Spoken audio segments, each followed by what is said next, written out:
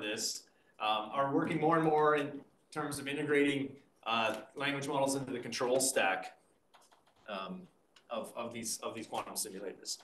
So I wanted to point out contributions, particularly to the guy, perimeter postdoc Juan Carrasquilla, who's now moving to ETH Zurich in a faculty position for basically computational condensed matter physics, and a student that we jointly advised, Mohammed Hibet Allah, who was the first one who adopted kind of language models into this field for us in a large scale sense. So very, very briefly, I want to define just a little bit what I'm talking about when I mention language models, in case there's any machine learning novices in the crowd, and then applications to simulation. And then I thought, it's appropriate for ICANN that we end on a discussion of emergence. I was thinking of a couple emergent related topics in the panel discussion, but I've saved them. So if we have time, maybe we could wax philosophical on that. GPT, it's been a year, and I would argue that we're really in the age of generative models in artificial intelligence. They've done remarkable things for science and society, and there's no, you can't get rid of generative models now. The Pandora's box is open, right? The models are actually relatively small, so if you train GPT-4, it has a fairly large number of parameters, which I'll show in some sense, but it's small enough that you could basically take the trained model, put it on a USB stick, and pass it out, I don't know, at a conference. So, these models are here to stay. Just to kind of, I guess, ground us in what I mean when I talk about language models and generative models and all that stuff, just a very simple sort of classification. So I'm making a distinction between discriminative AI, which is like ImageNet, like we talked about. If you have an image of a cat or a dog and you want to discriminate between them, that's kind of one. They're all related, but that's kind of one task.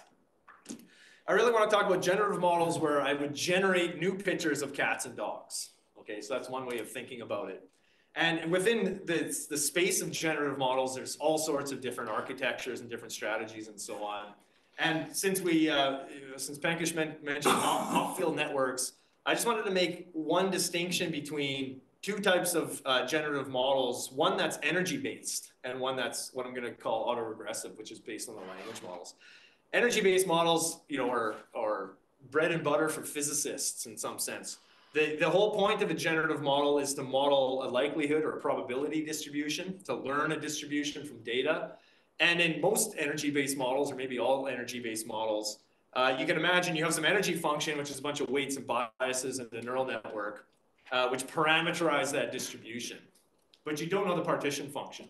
So it's unnormalized. There's this intractable Z that's hanging around and so on. In an autoregressive model, that's not true. Autoregressive models are constructed based on sequences, which I'll talk a lot about. Basically it's a joint distribution that's broken in to a product of conditionals through what we call the chain rule of probabilities. And that sequence modeling is really important for autoregressive, for language models, because languages are very naturally sequential. So here's a prompt I put into GPT-3, hickory dickory dock, the mouse, and then everything in green has been generated. So it's a good example of kind of this autoregressive structure. Each one of these words ran up the clock, it diverges from the poem, so it's hallucinating. But each one of these words is selected as a conditional distribution based on all the words previous to it, okay? So that's a typical generative setting for an autoregressive model. I guess the point is that this is, the resulting distribution is normalized. There's no partition function in there. It's kind of a great way of grounding your thinking on autoregressive models for statistical physicists. And recurrent neural networks, transformers, GPT, they're all based on this autoregressive structure. And they've become much more sophisticated than hickory dickory dock. I like this. This is from it got cut off, but this is the GPT-4 paper. Blue is GPT 3.5, I guess, and green is GPT-4. You see a huge, I'm going to use the word now, emergence in accuracy between these two versions of GPT for a whole bunch of standard tests. This is the score on the test. Where's AP Physics? I don't know where it is. It's remarkable. This GPT-4 is doing much better than I would do on like, obviously US history, but writing and so on. And in fact, it looks like based on these scores, GPT-4 would get into, Harvard Law or something like that. So, it's remarkable. There's no doubt about it. Generative models, the basic setting is that you have data. So we're talking about these huge data sets that go into training, the GPT, whatever version.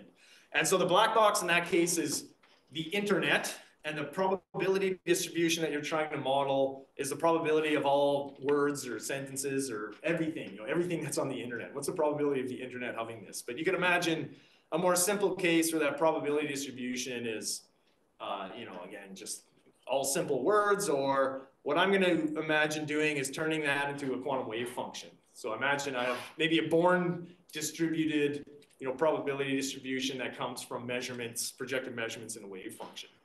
What that black box does is produce data vectors that you use in training. And so it's either, words I'm selecting from a dictionary, but I only have a dictionary of 2 items here, 1 and 0. And the length of the sentence could be the number of qubits in your device. So I'm starting to make this map between, languages and qubits. Once you get enough data vectors, the goal of generative modeling, number 1 is to define a model. You think of a neural network, but really what you're doing is parameterizing that probability distribution. And then you're adjusting all the weights and biases, all those parameters, so that the model and the black box distribution are as close as possible. And you can define some loss function, like a KL divergence. And then basically all optimization is done through some version of gradient descent in these things. So these are just massive gradient descent machines. And so that's kind of the density estimation setting. And the typical setting is you have data, but you can also, for physics applications, imagine a loss function that doesn't depend on data, but somehow depends on the microscopic interactions in your system or a target Hamiltonian or something like that, okay? So you can take, the beauty of modern generative models is you can use them as for what they've intended for, but you can also train them variationally and call them variational wave functions. And so I think that's one of the amazing things that's going on in our field right now. I'm going to fly through a little bit more of, a few more slides, just making this. Can you comment on generalization and like the distinction? I've had this kind of like. What is generalization? Yeah, what is generalization? Like, I mean, but it's true in all variational ansatz too, right? Like you minimize the energy. How do you know you're getting all the other correlation functions straight? And I just feel like as these models get more expressive, you're more and more in danger of something like that. And like. So one answer to that is. And I feel like that making that change is not so innocuous when you. This is a huge difference. So I actually took a lot of the details out of my talk, but I feel when you do a variational optimization, you're biasing your optimization procedure to get the best energy, which could be at the cost of correlation functions.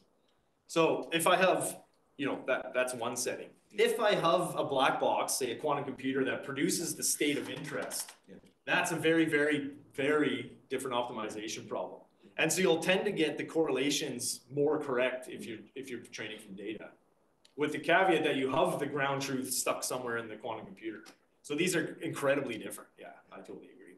And one beauty of the modern generative models is you can swap between these 2 cost functions. I see. But yeah, so the intuition of this gets you a good energy and bad correlation functions, in part can be rectified if you feed a limited data set into these models and have some sort of schedule of swapping between these 2.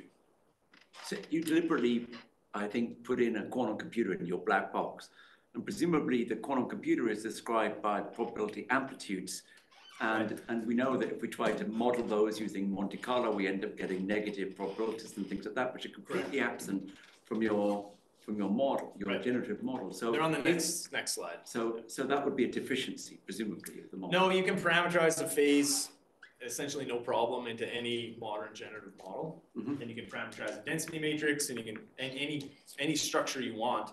What you then need is measurements in all sorts of different bases. So this type of loss function gets tied into like a tomography problem if you want to perform quantum state tomography. So there is no sign problem in either of these. That's another way of thinking about it. Thank you. Thanks for the questions. Let's keep it rolling. So I want to make a point about autoregressive models being efficient. And it's largely just an empirical observation that these models are very good for physics applications. How do I map between, maybe this is obvious and I said it, but how do I map between language models and qubit sequences? It's really just by limiting the size of the dictionary. Here is a really basic generative model in green, could be an RNN or a transformer. Here's my dictionary of a number of words. I guess there's like 7 there. Really what's happening is you select X1, which is hickory, put that into the model. There's some sort of weights and biases that you've trained. And then the conditional probability of the next word in the sequence is sampled, and that sample is fed into the model and so on. And so if I had Google's quantum computer that was producing projective measurements, I could essentially break it down in the same way and just imagine getting all of the conditional distributions out, from the samples. It can predict elements in the sequence, and then combining those things to get a normalized wave function out. So the joint distribution is normalized in these models, and that's one hypothesis about why GPT and all of these autoregressive models are so powerful. Generated samples are uncorrelated, so there's no Markov chain anymore. There's no Monte Carlo sampling. There's no autocorrelation time, and that makes a big difference in things like variational optimization, where here you would have to produce a whole bunch of samples in training in order to get the variational loss function. Now that can be done very efficiently with autoregressive models. I'm gonna fly through this. Here's a recurrent neural network. This is the first autoregressive models we used for applications in quantum simulation. And it's just for sake of completeness, just to show you how the parameterization works. These look very different than restricted Boltzmann machines or Hopfield networks or energy-based models, because all of the weights and biases that you're learning or training are kind of hidden in this RNN recurrent cell.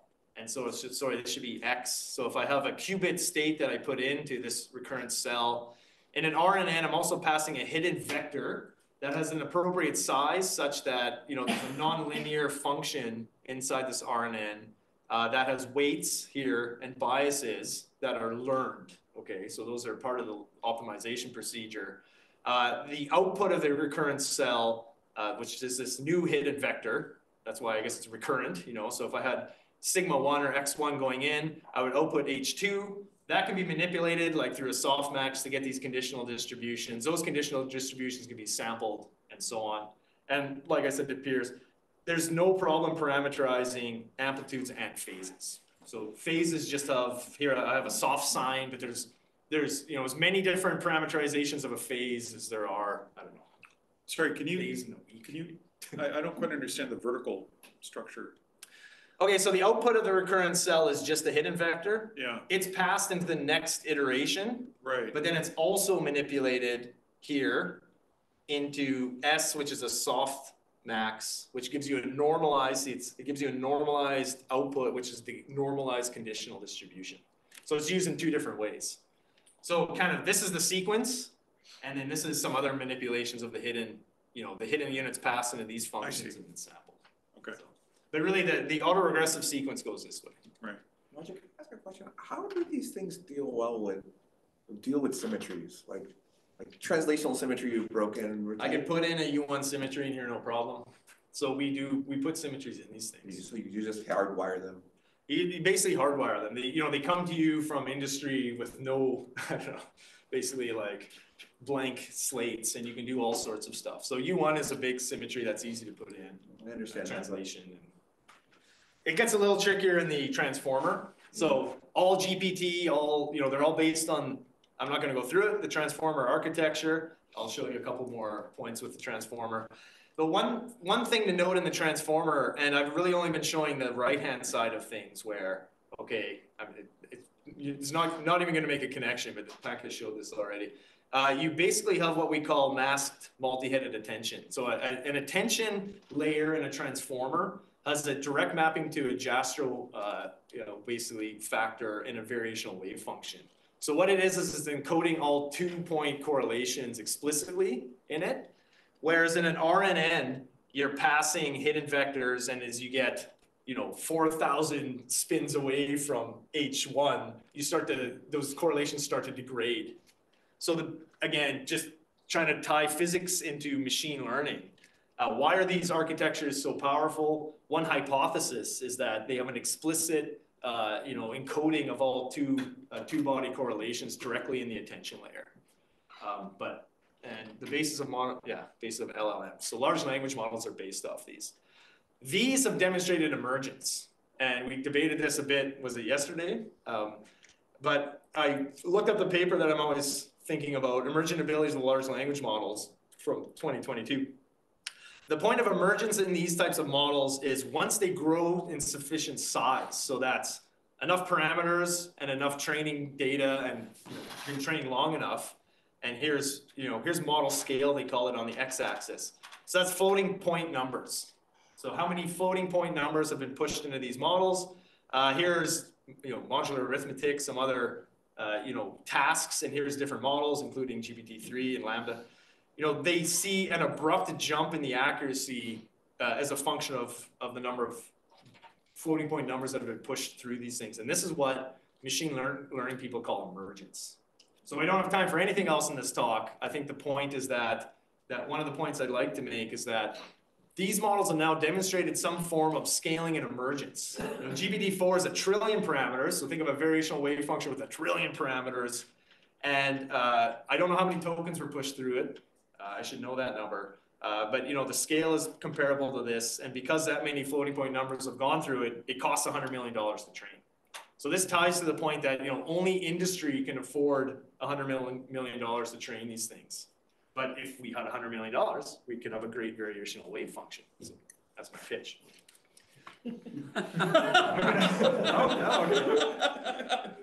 I'm gonna fly through a bunch of applications now, and just stop me if you see anything you like in the next 5 minutes, or we can discuss things after. So this is what we're doing with these language models. Okay? First off, if you have a time sequence, if you have data that's a time sequence, like qubit data, and I kind of showed the 1 and 0 example, but you could have all sorts of real numbers. These things are great at prediction. So I mentioned, using AI in the control stack for quantum computers. This is already a reality. Here is a control algorithm that we wrote for a trapped ion quantum computer at Waterloo, run by Rajul Islam and Crystal Senko. Here's a Rabi-flop, of a single ytterbium ion in the trap. We have some training time, and then we have some prediction time, and it's only 1 qubit, so I can fully, figure out the exact time evolution, and you can see that you get perfect correspondence. So what you've done here is you've unrolled, in this case, an R and N.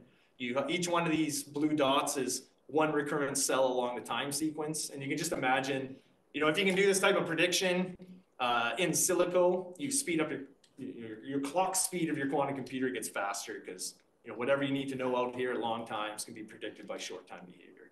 That's a real simple example, I think, and we routinely use language models for this type of control. Here's another example, variational ground state. So I mentioned you can train these things variationally. Rajiv and I had a discussion yesterday about whether this beats state-of-the-art methods like tensor networks. And the answer is yes. These variational wave functions, if trained off of an interacting, strongly correlated Hamiltonian, like here's an L by L triangular lattice Heisenberg model, which has a famous sign problem. There's no sign problem in the variational formulation of VMC. Here's RNNs, so here's the language model minus the DMRG energy. So the DMRG wins until I get to 12 by 12, and then I get the lowest energy from the language model. So I don't know what the correlation function, but there's no surprises in this model. You know what the ground state is.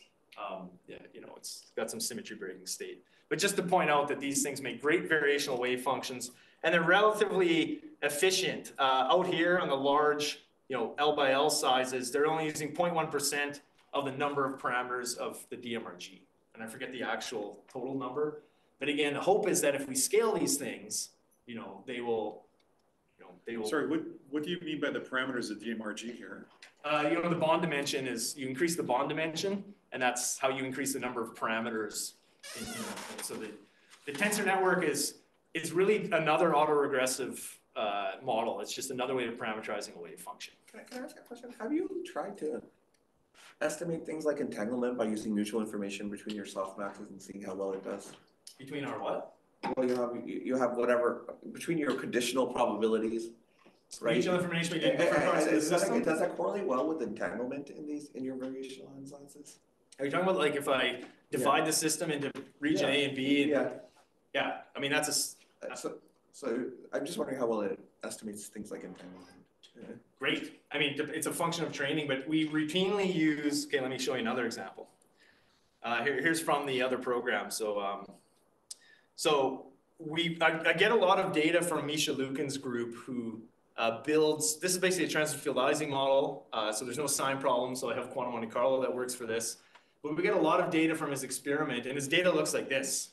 It's just projective measurements, zeros and ones of the qubit states, essentially. So there's a special, because there's no sign structure in this Hamiltonian, if I learn a language model from this data, it's the full representation of the wave function. And then I can do any trick I want in terms of measuring things in different bases. So here's not directly your question, but again, assuming that this is the form of the wave function, I can do things, now that I have a parameterized, sorry, I called this theta before, but I have a parameterized version of this wave function. I can do tricks that we do from variational Monte Carlo, for example, the local estimator, which basically just lets me measure off-diagonal estimators or expectations. Yeah, so you can, I was just asking because with energy-based models, you can do this stuff too, but with recurrent neural networks, well, you can calculate as entanglement, which I don't see how you can do from energy-based models very easily. Or maybe you can. Second Renyi entropies. Second, third, fourth Renyi entropies. So I don't have the estimator here, but there's a way to do it with the nth moment of trace rho to the n. I get it. So I was gonna, in a more physicsy talk, I would show that. So we actually give entanglement entropies back to, say, Misha when he gives us his data. And so it's incredibly useful. They say, the experimentalists say it's useful. One more example. So this is actually an old work from 2019 when we were using an energy-based model, because actually here the partition function is canceled out. But now these things scale much better with language models. And so just to go back to Rydberg, atoms, and GPTs and transformers, this is the new architecture that we're basically building for the experimentalists. And it has the typical structure of a prompt that goes into an encoder. And I just use a prompt that's a Hamiltonian. You just take your Hamiltonian, you have a certain number of parameters in there. I prompt my model, and then for every prompt I train it with, here's my autoregressive path through a two-dimensional atomic system, which is basically one projective measurement. Once the thing's trained, I can literally just prompt that model and vary the parameters of the Hamiltonian. Here's an example for my students that shows how it works. Here's just the energy of a 200, what size is this? I think it's a 16 by 16, so 256 atom quantum device. It's been trained on the arrows, so there's some phase transition we were looking at here and so on. I have the exact answer for the energy from my quantum Monte Carlo, but the blue is the result of the GPT model once prompted with different Hamiltonian parameters. So you can see it's basically perfect along this line. And what it tells you is that, again, it's about AI lowering the cost of prediction. I can predict what's going to happen in my experimental system. I can, this can be experimental data that I train on. And I can use this thing to predict what would happen in regions where I haven't tuned the experiment yet. So I think these architectures, these language models are super flexible and allow for all sorts of integration back and forth with experiment.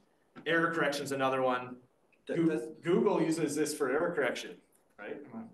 But anyway, so it's all these things are, I'd say, being implemented in as we speak. And so I'll talk about my discussion points, but maybe a question before that. So language models are here. We're training them all the time. They can be trained variationally, and they can be trained with data or any combination thereof, which I think is super interesting. You can ask about digital twins. You think about quantum advantage. Google builds a machine that can't be simulated, but if you have data from that machine, is it possible to learn the state of the computer in one of these language models with data? Why not? We still don't really know how that scales, how the learning problem scales when you use the data-driven cost function. So they're powerful simulation tools, I argue, and they're only getting better and better every year that we work on them. What's still hard about it? It's the optimization. You know, when we have that loss function, we have all that data, you know, where's the sign problem go? Where's the hard problem? It's somehow in that optimization. So what language models are is very good, you know, heuristic tools for optimization. And so those heuristics seem to serve us very well, I would say, but they're still based on gradient descent. And just to, you know, get back to that point about emergence, we know that these language models scale. We know that they have emergent properties. And those are also the goals of quantum simulation, either, you know, numerically in silico, or if we build a quantum computer, we want to see emergent phenomena when we get enough qubits together or when we get a big enough simulation structure. So I think it's really interesting now because what we're actively doing, and again, this is happening in real time, is we're taking quantum data, we're learning language models, and then we're doing things like this, which is predicting, you know, the outcome of the quantum, or the output of the quantum computer in different regions. And you can either interpolate within distribution, or you can interpolate out of distribution, which is like this stuff here. And so both of these things are going, you know, both these paths, in distribution and out of distribution, are being used, you know, both in design and so on, but also in active feedback with the quantum computer. So it kind of begs this question, like if we, you know, if we don't know what the AI is doing, do we really have full control of the quantum computer? And if we observe emergent phenomenon in a device that was built with an emergent, you know, complex AI system, again, have we really achieved anything? Those are my philosophical points. Thank you for listening. Thank you. We had several questions during the talk. Should we look for one more?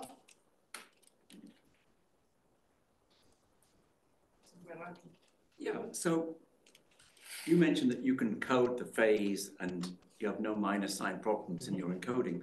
But if I run that back against you, does that mean that I can completely reformulate quantum mechanics in terms of probabilities? Yes. And dump amplitudes altogether? I think so. Why not? Yeah. So, I mean, you can encode all the entanglement. So one of the generative models we have is a POVM version. So you have measurements along different bases or different axes, and then that's fine, kind of all the phase is encoded there, and all the entanglement is encoded in the classical generative model. I think there's nothing stopping. I think Bohm would be very delighted to hear your answer. Very practical. Thank you. Okay, thank you. Thanks again. Okay, our last speaker today, There's something missing. Yeah. Like a bell inequality? Yeah, or yeah, no, just the plain uncertainty principle. I don't understand it. You have to explain how you get it from the plain. share my screen. I like I mean, he's basically saying